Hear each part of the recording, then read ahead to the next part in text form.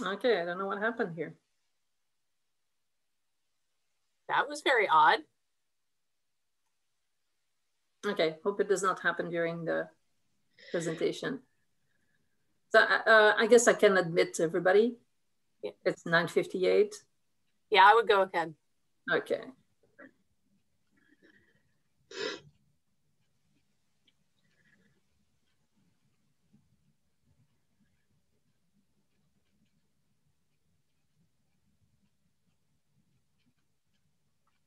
Good morning, everyone. Just waiting to get started.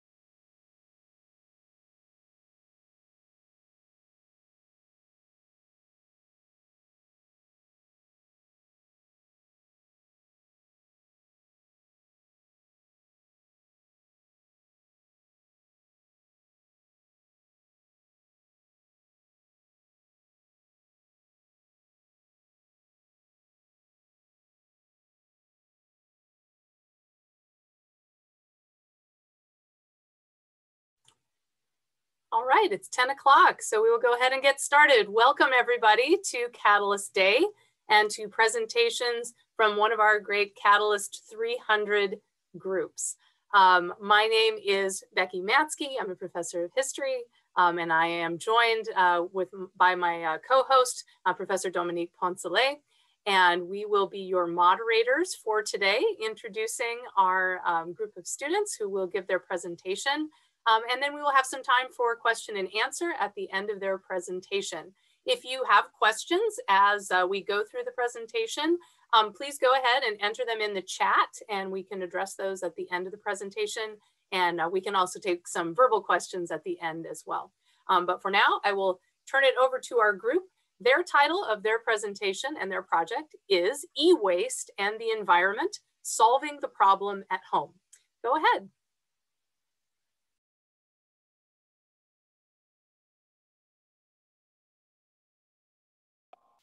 Hello, everybody. My name is Adam. My name is John.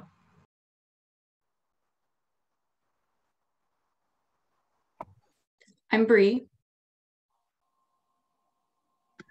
I'm Brooke.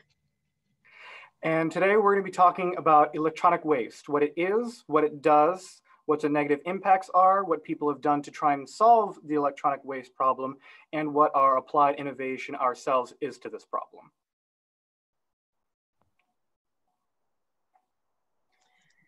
Electronic waste, or e-waste, from electronic items such as computers, phones, and other miscellaneous electronic equipment that has reached the end of its useful life.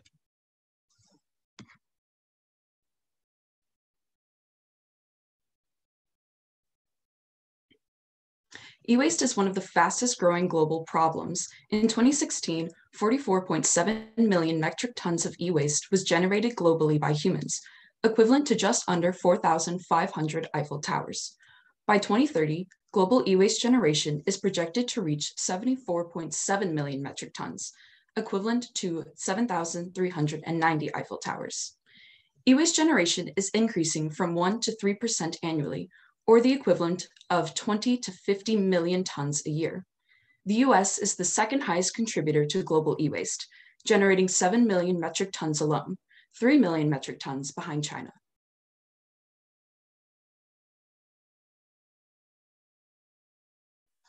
To dispose of e-waste, it needs to be recycled formally. Certified e-waste recycling centers pick up the waste from consumers, mechanically sort the e-waste, and then either recycle and reuse what is salvageable, or the waste ends up in landfills. Of the e-waste that is recycled in the United States, upwards of 80% is handled informally. Informal recycling is recycling in an unmonitored way with unauthorized practices. The 80% of informally handled waste generated by the US in Africa and Asia, where the waste goes through low-cost recycling, such as open-air burning and dumping, which releases chemical and toxic materials into the environment. Informal recycling methodologies consist of, first, physically dismantling and separating the waste by hand. Then certain components are burned over coal-fired grills, while others are put into open-pit acid baths that don't have proper ventilation. The leftover materials that are not turned over for profit are then disposed of in fields and rivers, which leads to soil, air, and water pollution.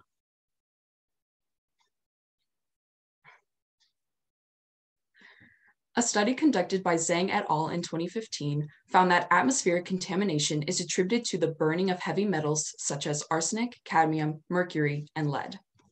These toxic materials were found in the air near e-waste processing plants from 58 to 691 times greater than those in the surrounding areas. A study conducted by Ohajinwa et al. In 2018 found that soil contamination is attributed to high levels of heavy metal found at dismantling sites and burning sites, where the toxic chemicals leach down into the soil particles, contaminating the surrounding area, the water, and fields where local food is grown. A study by Vetrimorgan et al. In 2016 found that water contamination is attributed to the dumping of toxic substances that are dissolved and mixed into the water, as well as interacting with contaminated soil. There's a measurable concentration of lead found in water near e-waste plants, about 8 times greater than the average of the surrounding areas. Humans breathe in and consume these contaminated materials in the air, soil, and water. In a study conducted by Papula et al. In 2019, was found that one of the largest and deadliest impacts of handling e-waste is increased blood lead levels. In a study conducted at an informal e-waste processing plant, the mean of blood lead level in the study was 11 micrograms of lead per deciliter of blood, exceeding the recommended level of 4.26 micrograms. These high levels of heavy metals in the blood of e-waste scavengers was attributed to the direct contact individuals had with informal e-waste recycling methods. One such survey conducted by the Ripon College of Technology inquired about health effects reported by scavengers, some of which included headache, body pain, dizziness, cough, heart pain, stomach, chest pain, heartburn, general weakness, and heart disorders. Other studies reported symptoms including thyroid dysfunction, behavioral changes, decreased lung function, and adverse changes that can be seen at the cellular level. Heavy metals breaching the human body have been found to harm the central nervous system as well. Lead specifically adversely affects the mental health of children and can also harm the circulatory, renal, and reproductive systems, especially impacting pregnant women who reported an increase of adverse birth outcomes. These health impacts from informal e-waste recycling are only a reported symptoms, which will increase in amount and deadliness as e-waste pollution continues to grow.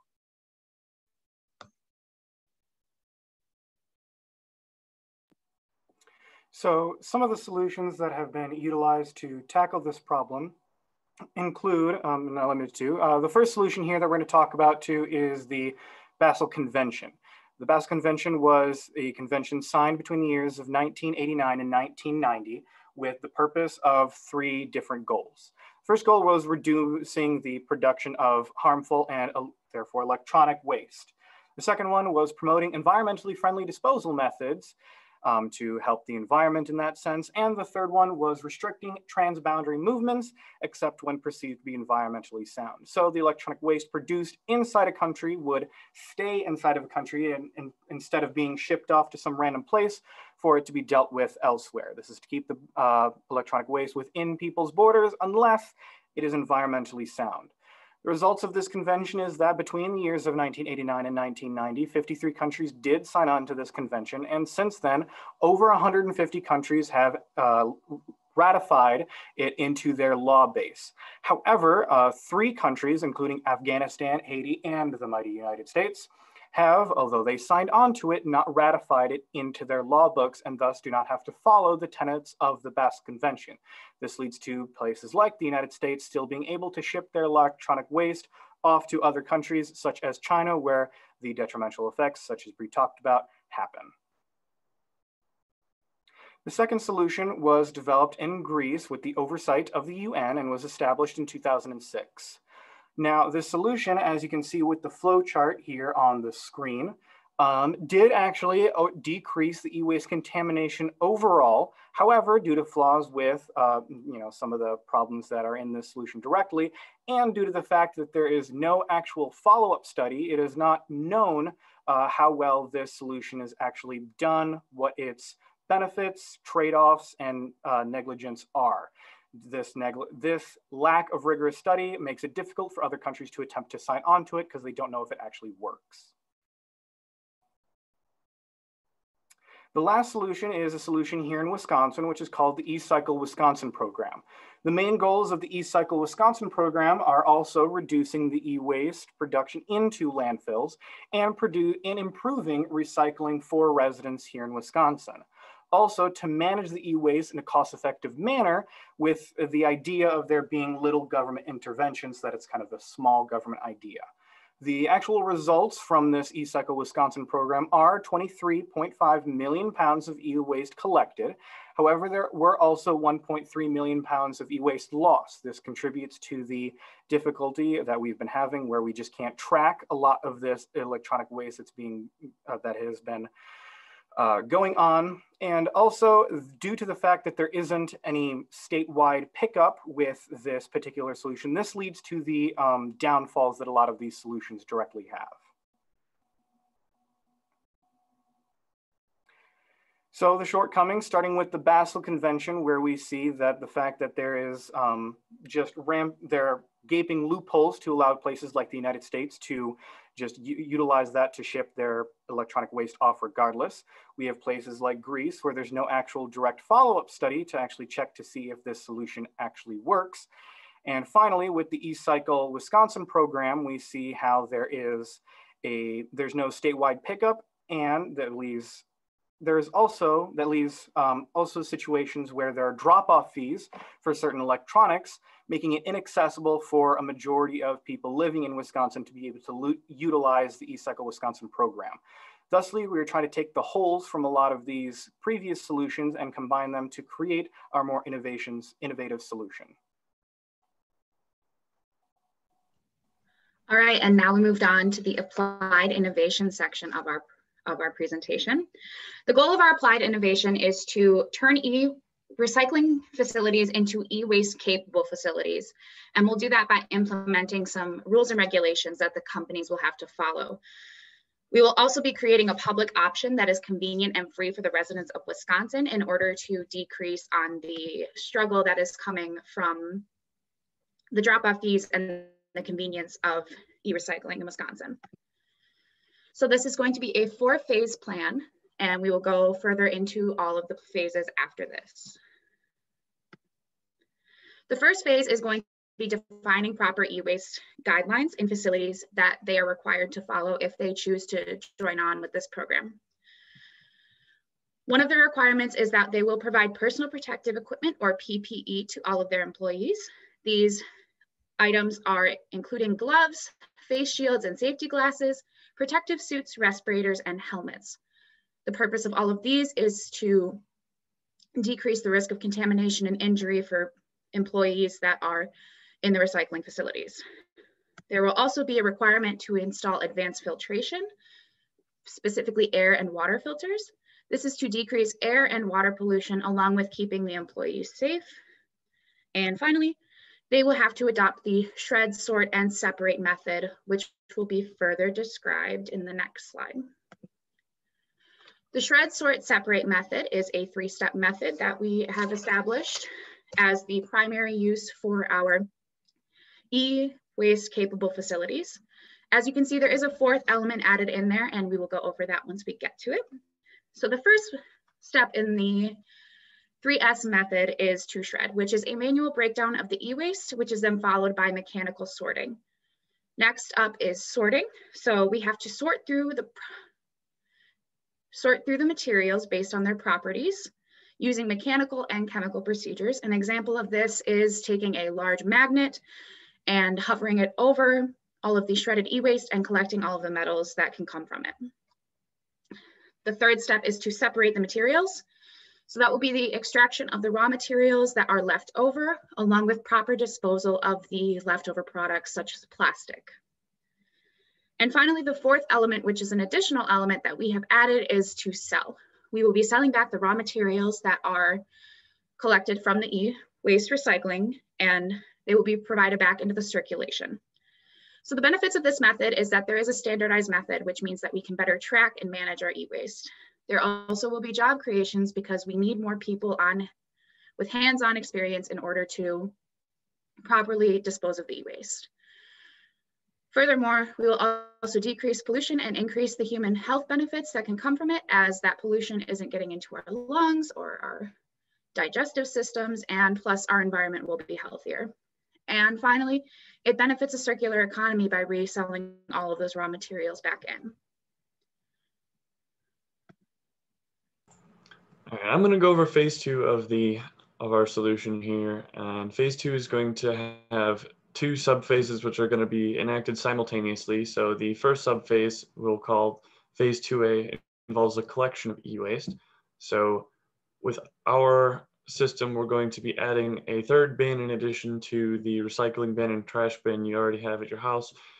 And this bin will be specifically for e-waste, including like computers, laptops, batteries, really anything with a plug, battery, or cord that is no longer needed or wanted can be put in our bin. So this collection will be free by the existing collection services, such as like waste management or advanced disposal.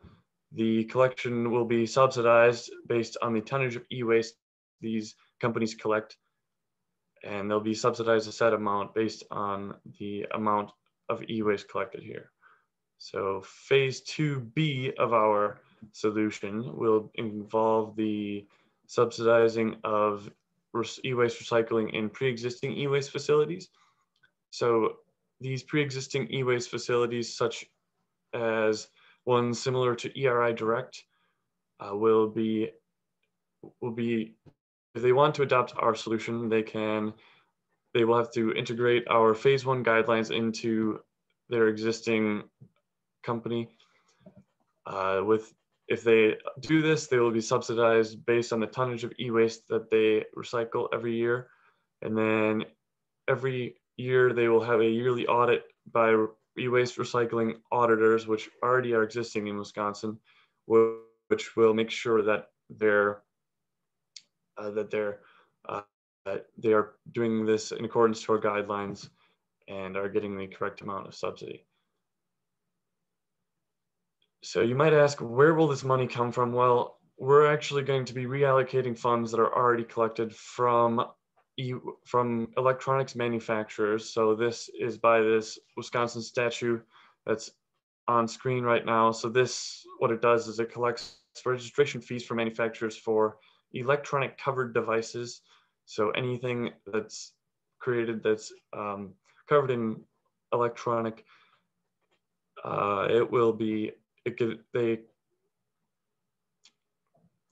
they get registration. They have to pay registration fees based on how many they sell. So if they sell more than 25, they pay a certain amount, and if they do more than 250, they pay a certain amount. And then this money can be reallocated to our project here. All right, so phase 3 of our plan is going to be transforming the current recycling facilities into e-waste capable facilities. So how we're going to do this is we're going to be talking with existing recycling centers such as Waste Management, Advanced Disposal, or John's Disposal Services. And we'll be laying out the format in which we need them to follow the guidelines that we laid out in phase 1. If they agree, they will be benefited with subsidies by tonnage of e-waste recycled, as John previously mentioned. And just to check in, we will be doing yearly recycling audits with them with the pre-existing e-waste recycling auditors that are provided by the state.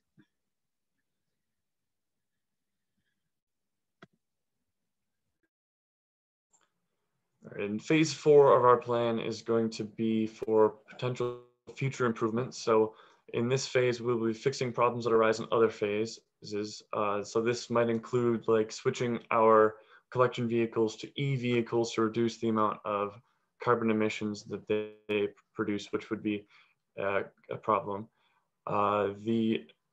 Also part of our phase 4 is going to include the spreading of our initiative to other states in hopes that eventually this will become a nationwide solution to e-waste.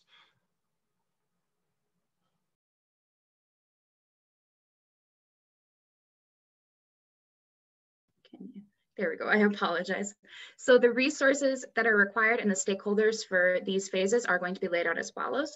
For phase 1, the largest resource that is necessary is time. We need time to establish the system and ensure that it will work. And the stakeholders are Team Third Bin, which is us. So phase 1 is already complete.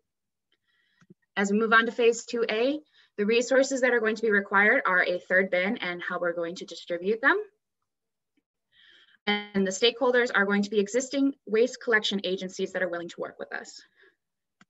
For phase 2B, the resources are a little more hefty. However, it is generally one-time purchases in relation to the new machinery and advanced filtration systems, with the only real requirement after that being general maintenance. PPE is going to be a needs to be updated type of thing based on the employees. The subsidy capital, as John previously stated, we're going to try and reallocate the funds from the chapter within the Wisconsin legislature in order to cover that. The stakeholders are going to be the existing e-waste companies and the e-waste auditors. As we continue on, phase 3, the resources are actually going to be the same as in phase 2B.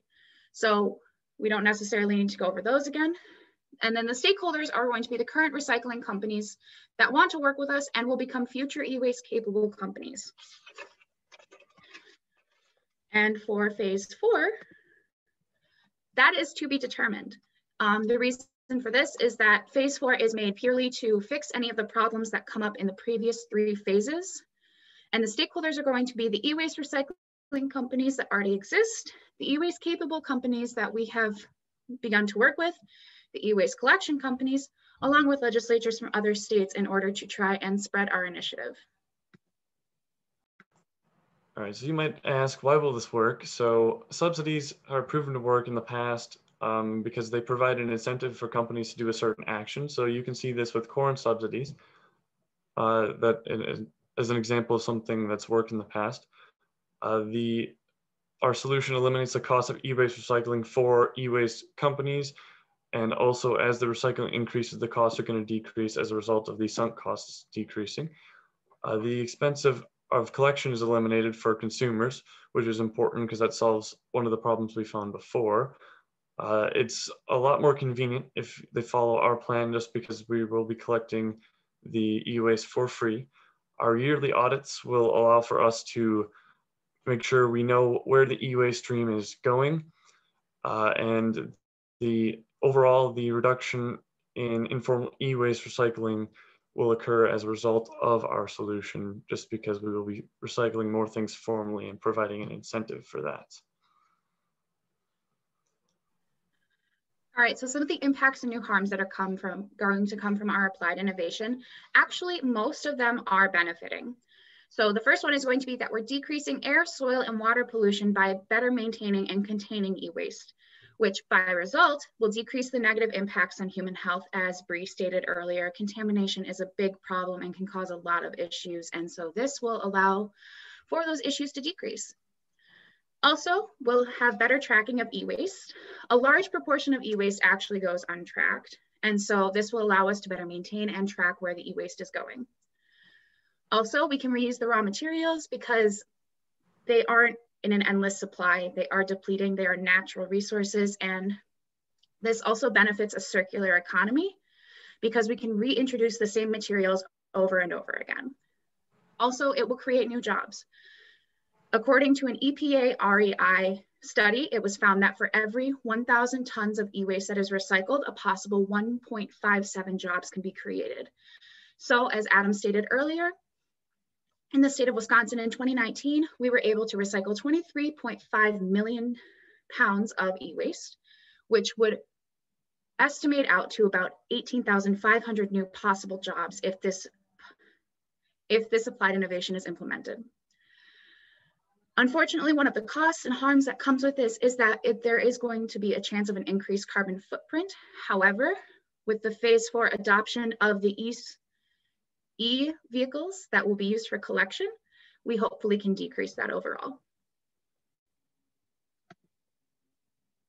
So I know we're a little over our time here, but just to do a quick wrap up, electronic waste is a detrimental problem to both environmental and human health.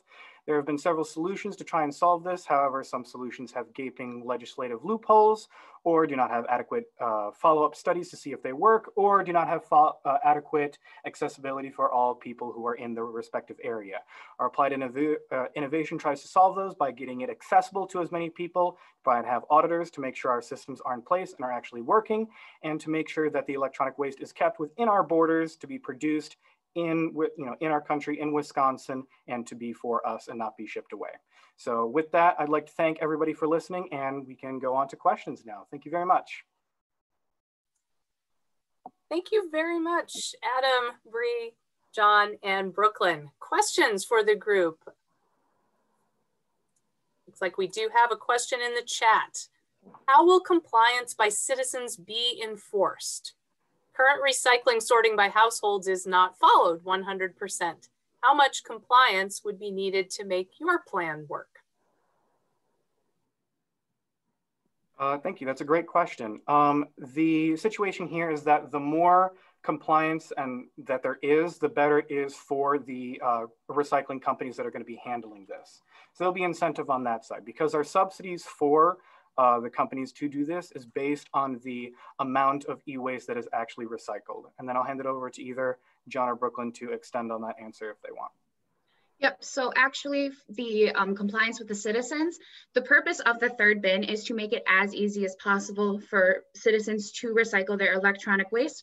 The third bin is the path of least resistance, because as you can see, it's very hard for people to justify paying $25 to drop off a TV to be recycled. And so this will allow for an easier way to do it. Plus, if you think about it, how many electronic devices do you have just sitting in your drawers because you don't know where to properly take them? So this will help with that issue as well. Thanks. Other questions for the group? I have a question, and that is about the funding. I think this part of the solution was to collect fees from manufacturers based on the number of products they sold. One, I think you said those are already collected. And then if that's the case, then if they're going, those fees are going to be used to subsidize this operation. That means whatever those fees are used for now would not get them. And so can you talk about from whom those fees are being taken operationally and how that's going to work out? Yeah, so actually in the state legislature, in the statute that we stated specifically, chapter 287, section 17, it doesn't say specifically where the funds are going. And so unfortunately, we couldn't track it that far. However, there is a possibility that we could earn over $16,000 from one manufacturer alone because of the fees and registrations that are required for each unit. And so unfortunately, I can't 100% answer your question, but I can just provide a little bit more information about where the funds will come from and exactly the amount that will be provided. Thank you. Thanks. I think we have time for one more question. We do have a new session from a different group starting at 10:30. So one more question from anyone.